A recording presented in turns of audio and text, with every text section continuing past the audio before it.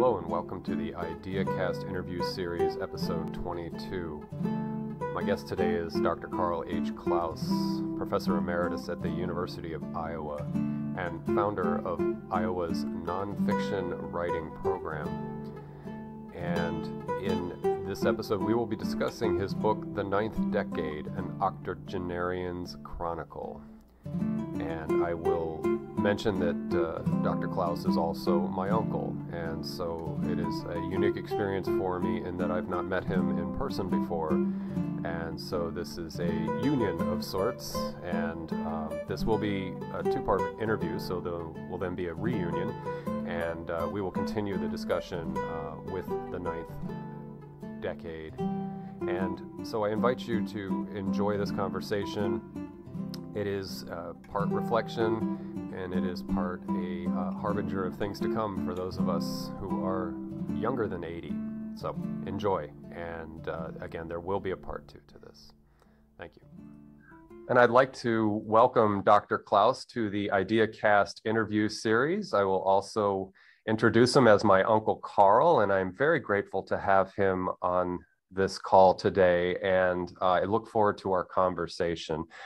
It will be novel in the sense that my Uncle Carl and I are meeting essentially face-to-face in the most abstract of definitions of that for the first time. So I am very grateful for this opportunity to not only discuss his book, but also to be in his company. So Uncle Carl, Dr. Klaus, welcome. And I'm very grateful to be in audience with you today. Oh, it's a pleasure to be here, Justin, and to meet you face to face. Yes. And the only thing I want to say about your introduction of me is that I'm the only person among 7 people in my family who are actually MDs. I am the only one who is not that kind of doctor. Mm-hmm. The other kind of doctor, to which people never refer as doctors. Yes. So I'm kind of the guy in the family who didn't make it because he failed the chem course in his sophomore year. And so he went on to get a different kind of doctorate, although he didn't imagine he'd be doing that. And you noted that in your course. Yes. A friend in college said to me, well, listen, you should take a course in English. You would love it. It's a short story course. And so I started reading and writing. And that was a new venture for a guy who had almost failed his freshman English course. That is impressive. Yes, because I wasn't inclined in my childhood to do much reading, and I didn't do much writing. And so I came to this, how can I put it, by the back door. Mm-hmm. And that in a way is, how can I put it, a way of introducing myself. Mm-hmm. Well, I consider myself a philosophy hobbyist, and so I collect other people's ideas and I try not to lose them like rare coins and stamps. But so to introduce you as a doctor of philosophy, I will say it is an honorific nod to you, because I have a friend, in fact, who's in his residency right now, and we were on the phone yesterday. 2 years into residency, he's still working 80-hour weeks. So I acknowledge what medical physicians have to go through, but nonetheless, a PhD program, from what I understand and talking to people who have gotten PhDs, is no light task. In fact, my friend's wife just got her PhD in molecular chemistry, and it was no easy task. So I nod to you, sir, in that regard. And you got your PhD in Renaissance English drama, right? Oh, what is that? You had gotten your PhD in Renaissance English drama, if I'm not mistaken, in reading your book? It was a PhD in English. Okay. And it was from Cornell University. Okay. In upstate New York. And After that, I went to teach at Bowdoin College for a few years. But the totality of my career was at the University of Iowa, Okay. where I taught from 1962 to 1997. And I was the founder of the Nonfiction writing program. And that was an opportunity I could not have had anywhere else in the country because of Iowa's longstanding commitment to the teaching of creative writing in all forms. And I have been retired since 1997, which is to say, 25 years. Mm-hmm. And in that time, I have largely devoted myself to writing nonfiction books. And my most recent book in that connection is The Ninth Decade, an Octogenarian's Chronicle, which is in effect a journal that I kept of my life over the 8 years from the point at which I turned 80. Mm-hmm. And found myself so surprised by the fact that I had turned 80 that I had a curiosity about what the 80s are like, but couldn't find anything that really talked specifically about the 80s. Okay. Or gave any sense of what life is like year to year to year and so on in the 80s. And so that's what I did from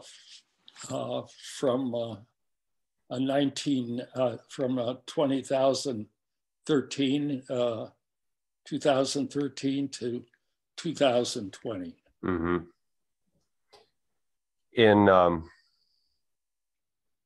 In reading your book, I thought of a tagline, and before I say that, I'll say when we're coming up as young people and children, that we look to our elders as sort of repositories of wisdom and historical anecdotes. But as I'm in middle age, and I've been wading through middle age for a few years now, that you are sort of a harbinger of what will be a likely very predictable future for most of us in the fat part of the bell curve. So your perspective changes.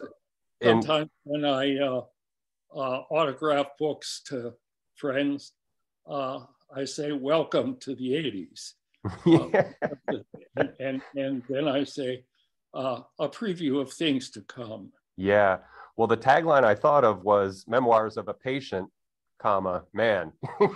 Just because you were recalling a lot of sort of medical incidents, I guess is a good way to put it. And so, the way I would sell this to somebody as a must read is that it's something that I think a 40-year-old should pick up and read and think about, and then wait 10 years and read it again at 50, read it again 60, and then 70, and then every year of your 80s that you're fortunate enough to be alive. Because I think there's the obvious memento mori and there's the obvious caveats, but I think there's also sort of the an analysis of a cost benefit of being in your 80s and understanding the deals you have to make with your body, with your mental capacity and so forth. So I think the book is really good for probably about a 50-year span of an audience to read. But again, doing it in that, read it because you'll have a different take on it. When you're 40, you just kind of say, oh, you'll take something away completely different than when I'm 52. So I'm reading it as a sort of a glimpse into the future, and what, and there's, it's so balanced. You know, there's good, and then there's the adversity, the trips you take, and your storytelling is amazing. So, you know, I paint this as being just a picture of life, as being both, you know, fraught with challenges, but at the same time celebrating the experience and being able to enjoy trips to see family and trips to the North Shore of Superior and things like that. Just and probably having a greater appreciation for that than when you're 40 or 35. Well, what I have discovered from emails I have received and for conversations with the local independent bookstore owner and other communications is that the book has attracted particularly the interest of 60s and 70 and 80-year-olds. Mm-hmm. I guess because of the proximity to 80. I have not heard very much at all about people in their 40s or 50s being interested in the book because it may be too far away for them. So it's the impending Yeah.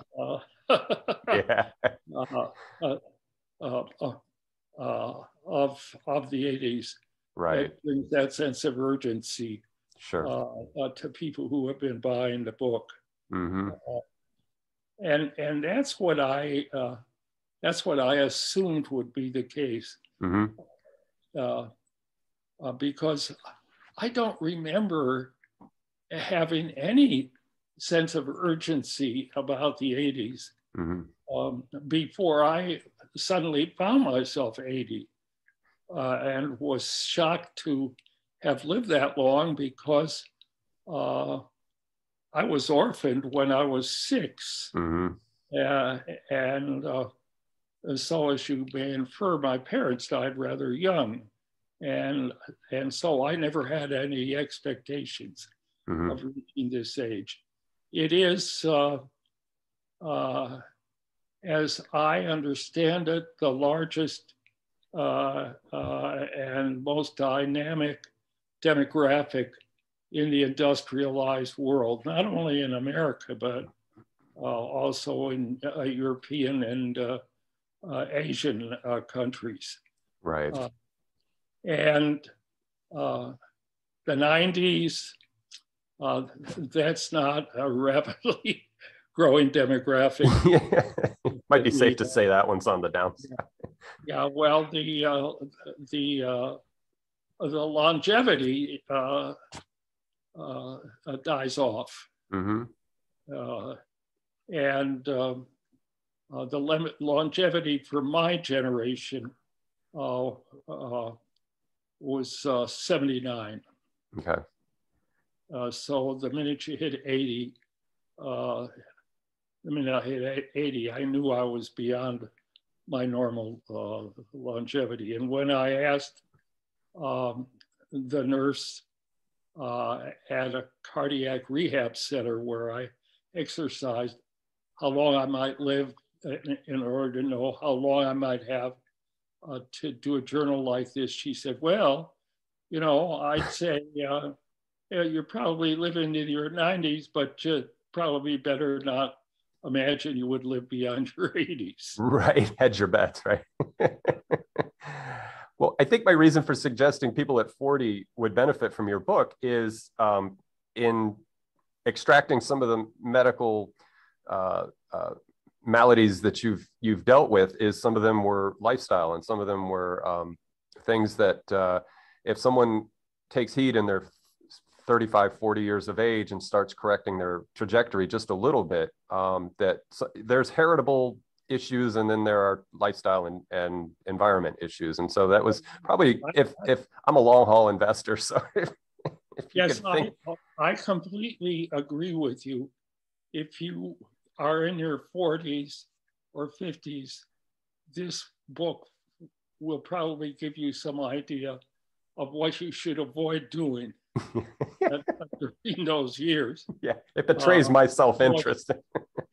So as to prevent yourself from developing the chronic maladies that I write about in the book.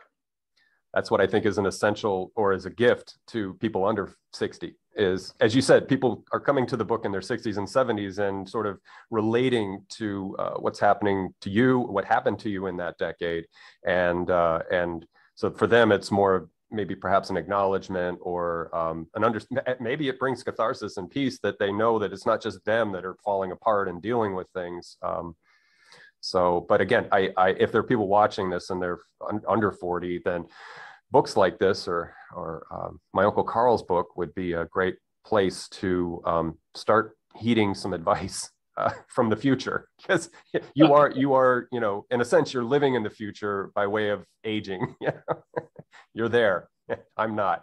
And I would talk to somebody who's 40 and say, listen, I'm 52 and I'm starting to feel the sins of my past on my body. And so I can only imagine in 25 years or 30 years what that would be like. So that's the way I'm looking at it with your work, is to say, because I have tried to straighten my own life out, and I try to eat very healthy, and I don't smoke or drink or do any drugs or anything like that. So I don't eat that much meat anymore. So I'm trying, but reading your book is just another reminder that that course correction is a continual process, and striving to live in a healthy system is good for all. Yeah, the first piece of advice I would give to anybody in their 40s or 50s is stop eating pizza. Oh, no. That's one of my cheat foods. It's one of my sin foods. But a pizza, as it normally exists in pizza parlors throughout the country, is such a combination of stuff that's bad for your heart and for your kidneys and other aspects of your physical condition. That what I did with the encouragement of my lady love was to create something we decided to call the anti-pizza pizza. Right. And this is a pizza without any cheese. Mm-hmm. This is a pizza that's made on a very thin piece of a taco, a flat taco. Mm-hmm. And it's covered with pesto. A good, healthy basil pesto that you can then top with a few fresh vegetables like pieces of tomato and onion and green pepper, mm-hmm. and so on. It's the anti-pizza pizza. When I read about that, I thought, yes. And again, that's the direction my wife and I are heading in. So we'll be having some anti-pizza pizzas ourselves, maybe giving up that once a week we eat a crappy store-bought frozen pizza. And it's more of a self-medicating practice than actual nutrition. We just want that, because the rest of the week if there's 21 meal periods in a week, I'd say probably 17 or 18 of them are very virtuous, and there's no meat, there's no dairy, and it's all vegan. And then we have these three, sort of more hedonistic experiences, and that's one of them. But I'm willing to give it up in time. But the anti-pizza pizza that you described, your description of food is glorious in this book. I just, the way you describe from garden to table and the preparation is so well done. And I was a chef for 20 years, so it appeals to that part of my history. To experience food vicariously through your writing. So I thank you for that, because it was well done. I mean, you're a beautiful, brilliant essayist to begin with. So I'm just acknowledging that to the audience, that your writing on food is very well done. Very well done. May I ask at what age you decided to embark on this project? Was it something that sprung in spontaneously at around age 80, or was it something you had been sort of cultivating for a few years prior? I didn't hear that question, Justin. No problem. At what time or what age did you decide to write this essay, this book on the 80s? Were you 72 or 78, or what age were you? I didn't really decide to do it until I turned 80. Okay. And it's not as if I even anticipated this, because I wasn't even thinking about aging before I hit 80. In other words, I didn't think, oh my gosh, I'm getting closer and closer to 80. Mm-hmm. Nothing of the sort occurred to me. But when I did turn 80, I had this curiosity about age, and I became more preoccupied with age and aging than I had ever been before. Mm-hmm. I hadn't thought about numbers. I hadn't thought about how long am I going to live. Nothing of the sort. And so it was simply this, what can I say, iconic number. Okay. Like I imagine myself doing a sequel to this book because I'm, looking forward to hitting 90, and Mm-hmm. I'm just about 6 months away from that, Mm-hmm. and I hope I make it there. Well, I'm more than 6 months, but these decade markers Mm-hmm. have that kind of emotional grab for people. Right. And so that's what suddenly turned me in that direction. The 70s, well, the 70s were so easy by comparison that I didn't take much stock in the fact of being 70 until I hit 75, which seemed like an iconic number. Mm-hmm. and I guess what I'm suggesting is the numbers are whatever you make of them, how consequential they are to you. No, that's true. It's relativistic in perspective. Yes. Absolutely.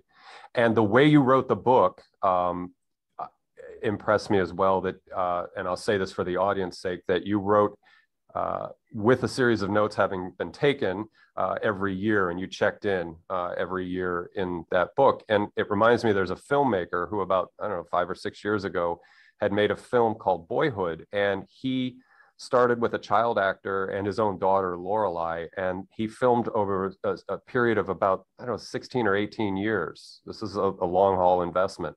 And rather than the typical Hollywood production where they hire child actors to portray the people who are adults and use property masters to get all the cars and clothing right, he just essentially filmed over the course of, again, I want to say it was 16 or 18 years, or maybe it was 12 years.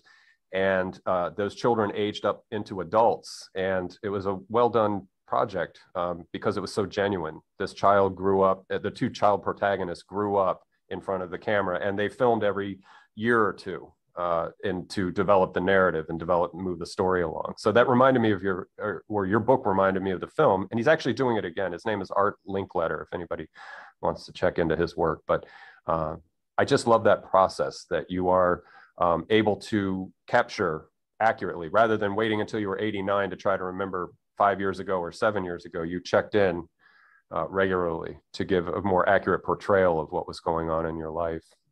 Yes, yes, having done a number of journals before, when I was inclined to want to do it day by day by day, because that's the root of the word journal. Journal, it comes from the French word day. Okay. And so jour, and so a journal is a day book. In order to compensate for that, I decided I would make notes to myself every day or two. Okay. About things that I might want to write about in essays that I figured would be about 6 months long. And so the book would consist of 20 essays or whatever. And so I took brief notes every day or two. But then if I hit an experience that I was sure I was going to want to write about, then I'd write it up in a piece that might go right into the book as it was. But those 6 month essays that I write vary across the range of them from one subject to another. So every essay has a quite a surprising range of subjects. Which is to say, in effect, that the essays aren't unified. Okay. And so they have subtitles that might be as different as wisdom, shingles, Yeah. and so on. Right. Trips to see family, food experiences. Yes. It was so well written that it's a very immersive sort of vicarious experience for me anyway. Other readers may take it differently, but no, it was getting into your mind and almost appeals to the extended mind theory a little bit, that I can enter into your your personal space and see your life in a more personal way. There's obviously a lot of biography, but yours was very personal and approachable, and that was enjoyable for me to have that. Especially, I think folks that have been extensively confined and cloistered in the pandemic period, that these kind of experiences might be therapeutic to read about somebody else's life and somebody else's experience, and the timeline involved in your writing for about a decade's worth of life experience might be a nice, if anything, a nice escape. And so I took that away from your book as well, that I was able to immerse myself in, and of course I am related to you. And so you were writing about my family members and people I know and have histories with some of them as well. So that was nice. So maybe it's more personal for me, but I think your book provides that opportunity to immerse yourself in experience that's not yours. And there's good and there's not as good in it. And I like that. I think life, that's real. Yeah. So it's good escapism, but it's also very real, or immersion, maybe not escapism, but immersion. So well, one of the things that I felt compelled to do was not to censor myself, not to tidy things up, not to make it look better than it was, but to be quite open and frank, so that anyone reading it would realize that they were getting an account that was as close to the immediacy and authenticity of life day by day by day. Yes. Yeah. That's again, the takeaway for me is it wasn't embellished. It wasn't, like you said, beautified. It wasn't glossed up in any way. through sentiment, it was pretty openly available, and yes, unfiltered. I didn't want it to be a book only about me. Mm-hmm. I wanted it to be about people in their 80s. And so the book has a heroine, namely Jackie, Mm-hmm. whom I have been involved with for some 17 years. I met her, we fell in love with each other, and this was about 3 years after my wife had died. Mm-hmm. And so there's the story in the book of our life together, because she is really quite different from me. Mm-hmm. She's very sociable, active, an exceptionally healthy person, and I'm a hermit. People pair up that way. Yeah. Not always, but people pair up that way. I've noticed anyway. We're really very, very different. And like many people who have met in their later years, we live apart in our different houses. And so it's, in a sense, a story about how people come together in their 80s and make a kind of life that is probably for many others unconventional, although maybe not so unconventional given the way things are these days. Yeah. No, I would say it's rather conventional in light of how we couple up and get together in modern times. I think in the 50s it might have been a little unusual, but nowadays it's nothing. I don't think it blips on the radar too much. There's and I came to know Jackie to the best that I could in the book, and so yes, she was a very important part of the story, and I appreciate learning about her and the contrasts in your relationship, the good contrasts, as you mentioned, that she has a speed and timbre of her own, and as do you. But there was also a character in your book who makes you look like a teenager, and that is your home. And I've found your home to be quite an interesting element of the story, and it's prompting me to ask, because I love history. So who built the home, and who were the first people in the home? Do you know that I'm sure you know that story, or can you share anything about the home and its provenance and the origin story?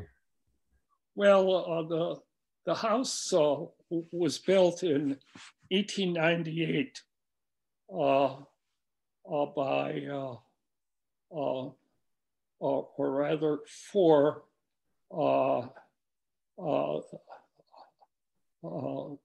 Alice and Edward Bortz, and the Bortz, the original Bortz, came to town in the mid-19th century, and he became a building contractor and brickmaker and bricklayer, and the crew built this house during an off period when the crew didn't have much to do. And it is a house that is so historic in its character that my wife and I decided that we would give it to the National Trust for Historic Preservation, in order to be sure that the wonderful historic features of this house would not be destroyed by somebody who bought it. Right. And so I'm living in it now as not an owner, but somebody who is allowed to live in the house until he dies, except he has to keep it up Right. and pay the insurance and so on. Right. I know that when I leave the house, the historic elements of the house will never be altered. This is the sort of thing you think about when you own a house in a college town, where Sure. houses are always being converted into apartment buildings. Right. Right. Yeah, well, I'm so glad you took the initiative to put it in the National Trust so that it will be looked after. And then an architectural historian examined the house, discovered that it was of historic significance in a number of ways. And so the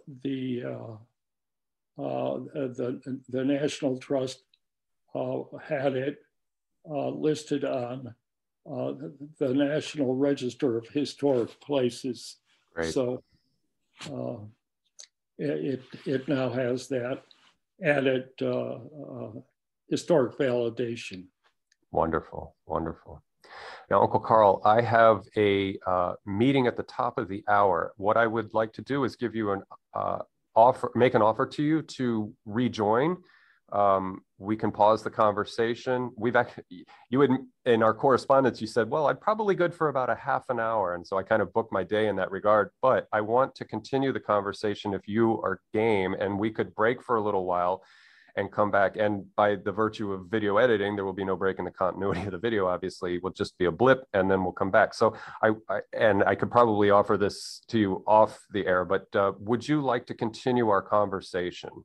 And if so, I will set it up so that we can get back on this call.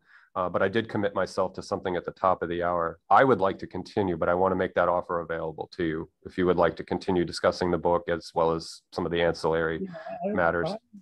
I would be happy to continue. Okay, wonderful. Okay. But I have a number of commitments today, so okay, we can restart any time. Is that right? We can, and I can format it as one video, or we could do a part one and a part two. So I'll give you can have a hand in post production. That's up to you.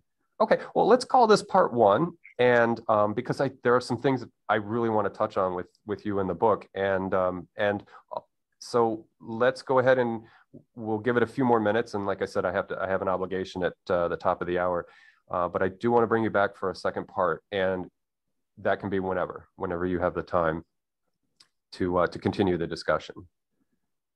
Yeah, go ahead. Okay, all right. The one thing I will say before we conclude is that the first chapter of the book that Uncle Carl and I are talking about is available on YouTube. And you were reading that, was it at Oakdale that you were reading the first chapter of your book? The Ninth Decade? I think you were reading it. The reading I gave is actually a compilation of segments from the book. It certainly does begin with material from before my 80s. Okay. In order to give a sense of what my life was like prior to this moment when I was moved to write the book. Okay. Okay. I should add that, like every one of the books I've ever written, the book is what I think of as a gift from the muse.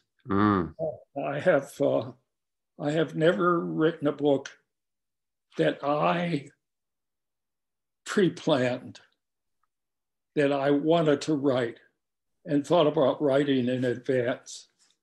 I have always had the good fortune of suddenly being inspired to write a book. And the inspiration involves not only the subject and the purpose of it, but even the very form of it. Mm. And so I knew right off that I would be writing in long essays of disparate subject matters that came over a 6-month period. I will make that link available in this installment, and so people can get a taste of your writing, and particularly as it revolves around the 9th decade. So Uncle Carl, this is part 1, and I am so grateful to you for getting on this call and having a dialogue with me and allowing me to interview you. It's been an honor to have a family member and a blooming friendship here, a Zoom friendship, so we can talk to each other. It's a great pleasure. Okay, and we will reschedule. An opportunity to talk at length about the book with anyone except a statewide interviewer, Charity Nebby, who did a lengthy interview of me for something called Talk of Iowa. One of my motives in the second part is I want this to be a documentation that we can present to your great-grandchildren. So think about that. And I'll leave that as a teaser for those who are watching, because that was something on my list. I wanted to ask you some things about that because you are a great-grandfather. So to be continued, everyone. And thank you all so much for joining us in this conversation. And I will pick up a second part that will probably be uploaded rather near the publication of this video. So Uncle Carl, I will say goodbye to you in just a second, but I will say goodbye to everyone. I'll stop recording and you and I could say goodbye. So thank you all so much, and stay tuned for part 2.